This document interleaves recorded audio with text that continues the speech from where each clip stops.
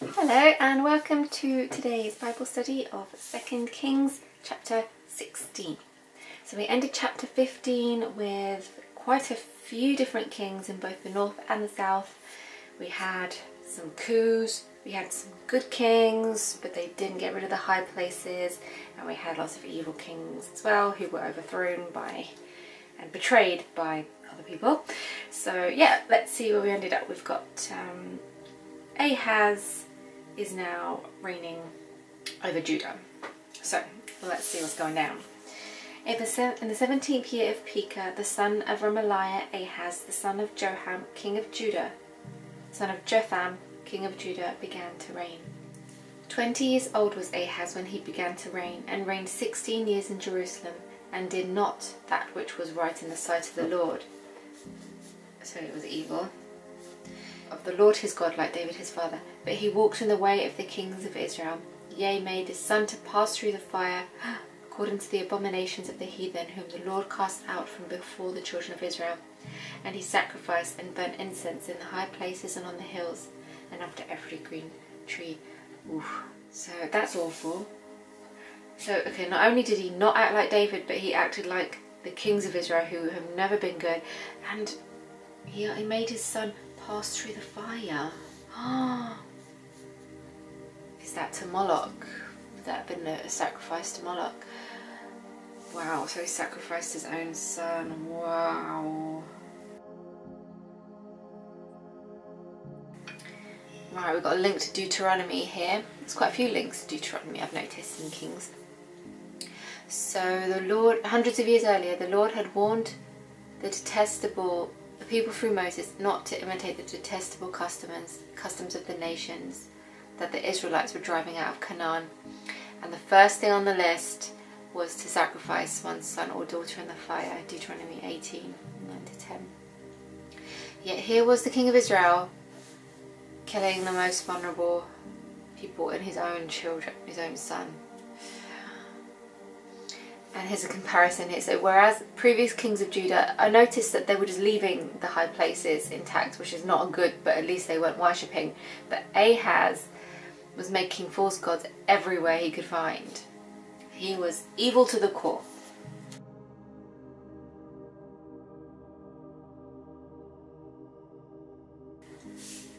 Then Rezin, king of Syria, and Pekah, son of Remaliah, king of Israel, came up to Jerusalem to war, and they besieged Ahaz, but could not overcome him.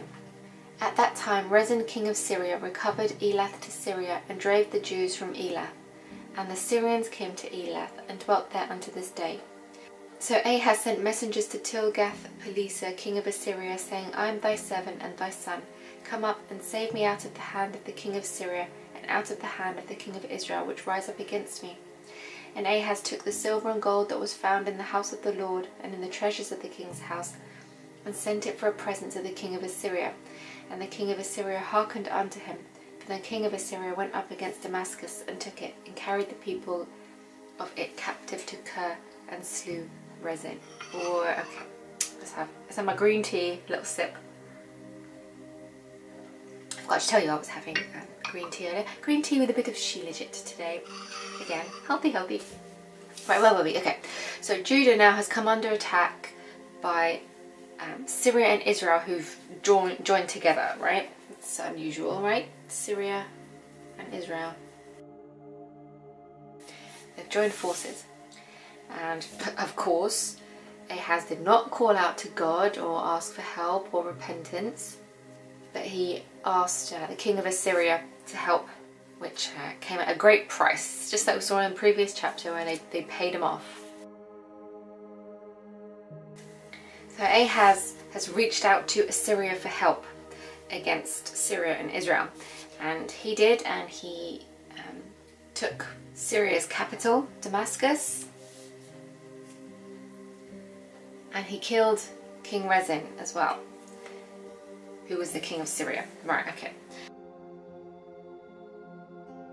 So for now, Judah has been saved. But because he ignored God, Ahaz is cutting off his nation from the only one who can actually provide long-term deliverance. So this was just a short-term fix he got Assyria to help him out for now, but you know, there's not an endless amount of silver and gold that you can use to pay off for protection. But God gives that protection for free if you just go to him and just give yourself to him. But they are just so rebellious. Wow, okay. Let us keep going. And King Ahaz went to Damascus to meet Tilgath-Pileser, king of Assyria, and saw an altar that was at Damascus. And King Ahaz sent to Urijah the priest of the fashion of the altar, and the pattern of it, according to all the workmanship thereof. And Urijah the priest built an altar according to all that King Ahaz had sent from Damascus. So Urijah the priest made it against King Ahaz came from Damascus. And when the king was come from Damascus, the king saw the altar, and the king approached the altar and offered thereon. And he burnt his burnt offering and his meat offering, and poured his drink offering, and sprinkled the blood of his peace offerings upon the altar. And he brought also the brazen altar which was before the Lord, from the forefront of the house, from between the altar and the house of the Lord, and put it on the north side of the altar. And King Ahaz commanded Urijah the priest, saying, Upon the great altar burn the morning burnt offerings, and the evening meat offering, and the king's burnt sacrifice, and his meat offering, with the burnt offering of all the people of the land, and their meat offering, and their drink offering, and sprinkle it upon the blood of the burnt offering, and all the blood of the sacrifice, and the brazen altar shall be for me to inquire by it. Thus did Urijah the priest, according to all that King Ahaz commanded. So Ahaz went to the king of Syria, because he is his new master now, basically. He's literally put himself at his mercy. Just go to God, it's free, it's free.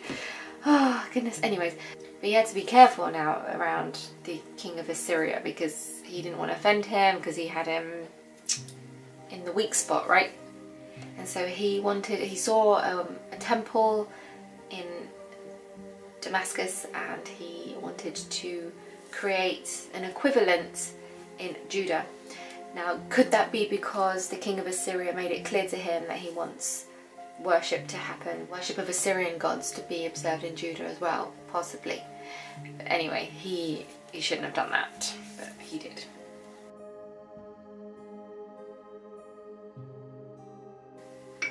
And by the time Ahaz had returned to Jerusalem, the altar was done, and so he went and made a false version of offerings. And then he did something really naughty as well. The brazen altar is the bronze altar that Solomon made, and he put the false one in its place. And then he ordered the faithless priest, Uriah, he wasn't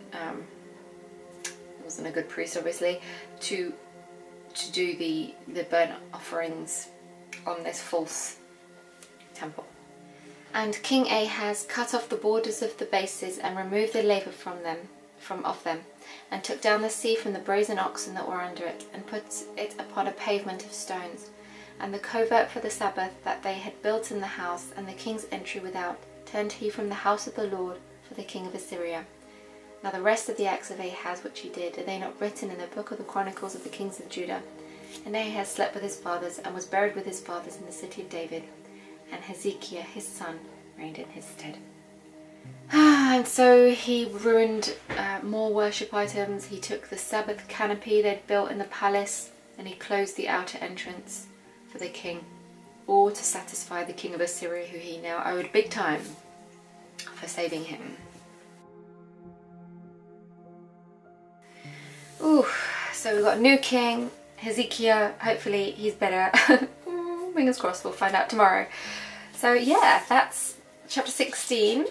Please do leave your takeaways and comments. At least we stuck to one king in this story. It was a little bit more easy to follow. So we just had Ahaz. Ahaz was evil, horrible, horrible, horrible, evil, evil, horrible. So much badness. And you know, the sad thing is, if he had just turned to God instead of Syria, things would have been very different. But alas, people make up their own minds. We were given free will. So, yeah, okay. Please leave any questions or comments you've got below. Remember, if you didn't catch yesterday's video, I am changing the schedule slightly for the foreseeable future to do weekday only study. So as of the weekends, you can have that time to do what you need to do without falling behind. And then I get a bit of respite to do other creative things that I want to do as well. So yes, do join me tomorrow for chapter 17. And let me see, how long is it? Not too bad. Okay, and I will speak to you then, God willing. Have a blessed day. Bye!